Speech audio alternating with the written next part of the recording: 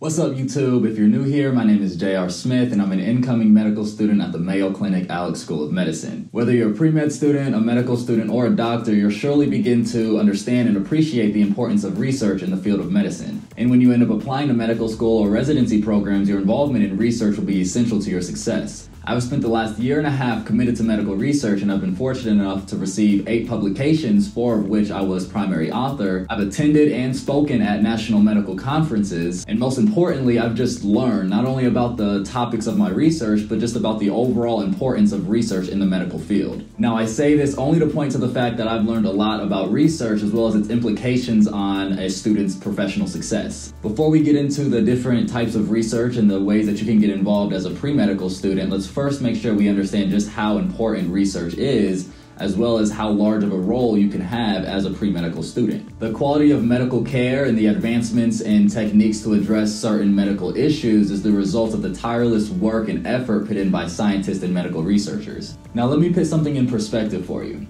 Prior to 1846, surgeries were performed without anesthesia.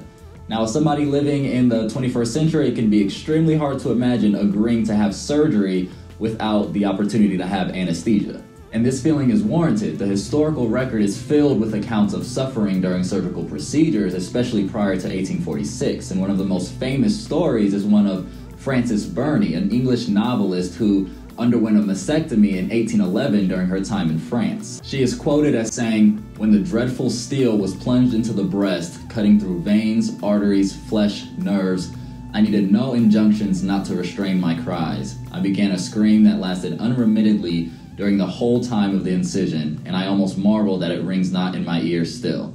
So excruciating was the agony." Frances Burney fainted twice during this operation. However, she was fortunate enough to survive it, and she would go on to live for another 29 years. But her testimony gives us insights into the realities of surgical patients during this time. From the development of insulin and penicillin to blood transfusions and full-fledged organ transplants, the field of medicine has come a long way. And with the current strides in things like regenerative medicine, gene editing, and robotics, the advancements in medicine are continuing to grow at an exponential rate. And therefore, as a student, there's no better time to pursue a career in medicine. Not only do you get to practice modern medicine, but you get to actually play a role in further progress. Now, as a pre-med student, you may be thinking, what can I actually do? Medicine is a hierarchical profession, and as a pre-medical student and even a medical student, we will rightfully find ourselves at the bottom of this totem pole. But that doesn't mean that students can't take part in meaningful research opportunities, and actually the opposite is often true. Attending physicians, fellows, and residents often look to pre-med and medical students for help in completing their research projects. And since most doctors working at academic hospitals are involved in research, it's not too hard to find somebody who needs a little help. You may just have to send out an email or two. Now, this is a good time to mention that there are 2 main categories of research: basic and clinical research. It's important to know the difference between these and which best fit your interests so that you can reach out to the proper resources when you're looking for research opportunities. Now, it's the combination of these 2 types of research that come together that help advance medicine and also help shape the future of healthcare.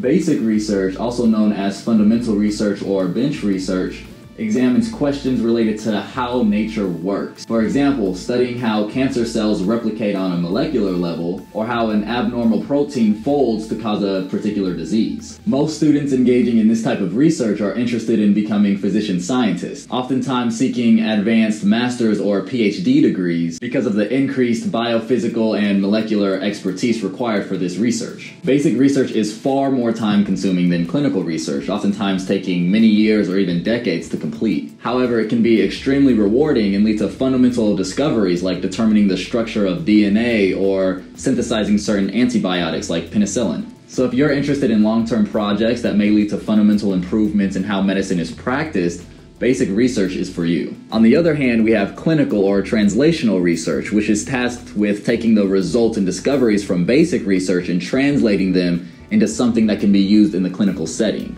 For example, if a basic scientist discovered the structure of an enzyme, a clinical researcher may determine how to synthesize a drug that can bind to this enzyme and assess how this drug may affect a particular disease. Whereas basic research may include things like microscopes and pipettes, clinical research is often done in animal models and clinical trials using real human subjects. Many physicians take part in clinical research, and it is the type of research that is less concerned with theory and more focused on tangible results. Both types of research are critical to the advancement of medicine, and as a pre-med student, it's important to figure out which type of research best suits you and then get involved as much as you can in that type of research. Again, the majority of physicians take part in some type of research, especially at academic institutions, so don't feel intimidated about reaching out.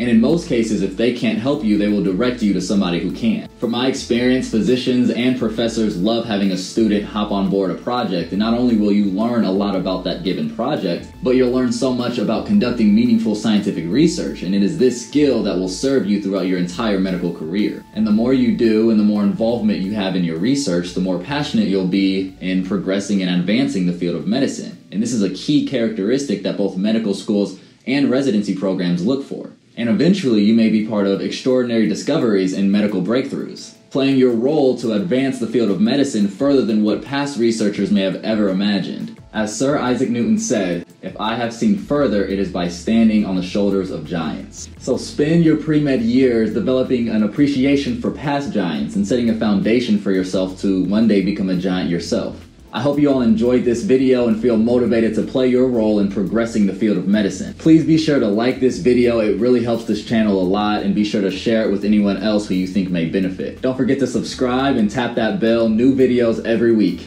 But until the next one, keep evolving, and I'll see you guys next time.